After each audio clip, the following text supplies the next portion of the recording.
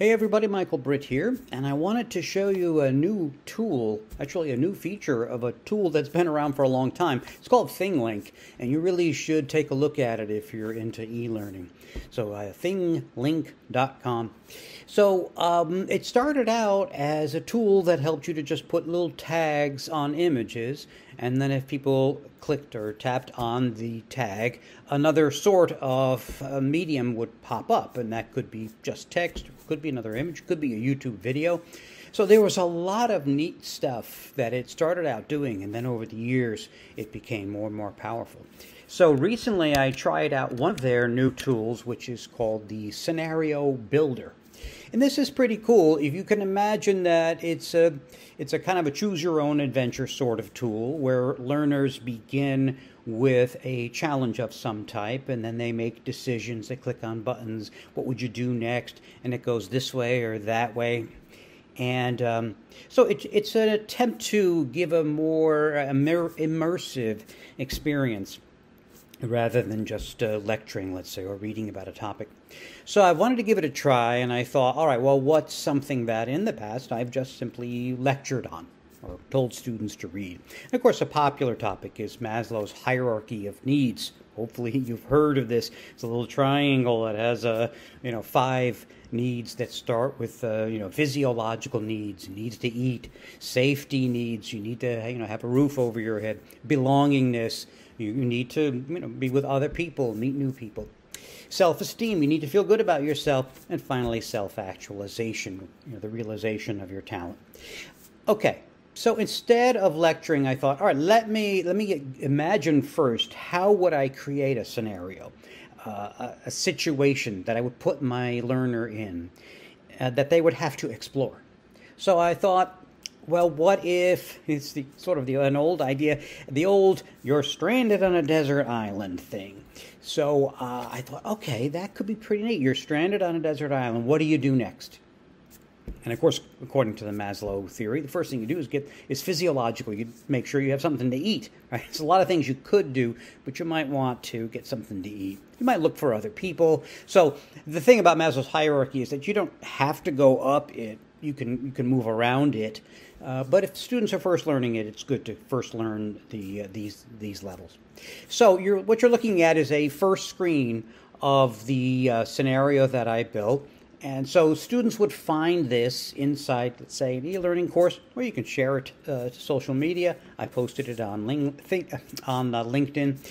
It's just kind of, a neat learning experience. So there's an island, and you click on, in this case, and you don't want to have too many of these little tags. You click on a tag right here. This tag, very simply, tells them you're stranded. And I also added a little audio, so there's some little waves flowing. Not necessary, but, it's okay. So, for reasons unknown, you wake up, you find yourself alone on a deserted island. What do? And then you have to click the X button to end this, and then there's a proceed button in the upper right side. So you go, so you know where you are, you hit the proceed button. Okay, and this is the first branch that I created. What do you do first? And so before creating this in ThingLink, I started with a concept map. And there are lots and lots of those tools, great tools out there for concept mapping. I chose, in this case, a tool called Miro, which is pretty neat. And now you can see that, this took a little while. I wanted to flesh out every choice point and what the options would be and what the consequences would be of that action, and then what would happen, how would I get them back. So I'm kind of guiding them. It's multiple choice but hopefully it's a bit more, again, immersive. So there's all these choices. And it starts, of course, with this root node, which you just saw. You're stranded on an island. What do you do next? And so then I started to kind of brainstorm up. I mean, I know the right answer is go get something to eat. But other things could be, and these are other stages on Maslow's hierarchy, although you could just yell for help, right? What would be the consequence of that? Okay, well, nobody's around to hear you, so try something else.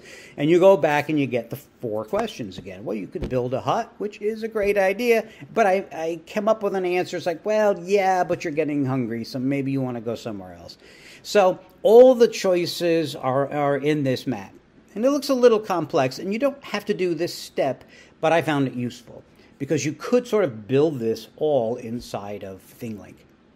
Here's what that same map looks like inside of ThingLink, and I'll just zoom out. And you can see all the choice points are all along in here. And some of the tools that I used for images, Wikimedia Commons was very helpful. Free sound library was very helpful. I found the water rushing, the waves on the ocean.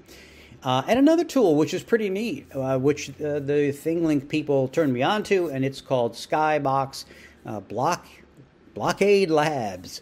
Check this out. Very cool. It allows you use text. It's an AI kind of tool. You describe the scene you want. In this case, I described like an island. You put it in here. I needed an island beach with a hut, for example. And I'm going to make that realistic. There's all possible kinds of other styles you can use. And then it generates the image that you can generate, of course, more images until you find the one you want. And it doesn't take too long. I'm just going to pause for a second till it comes on.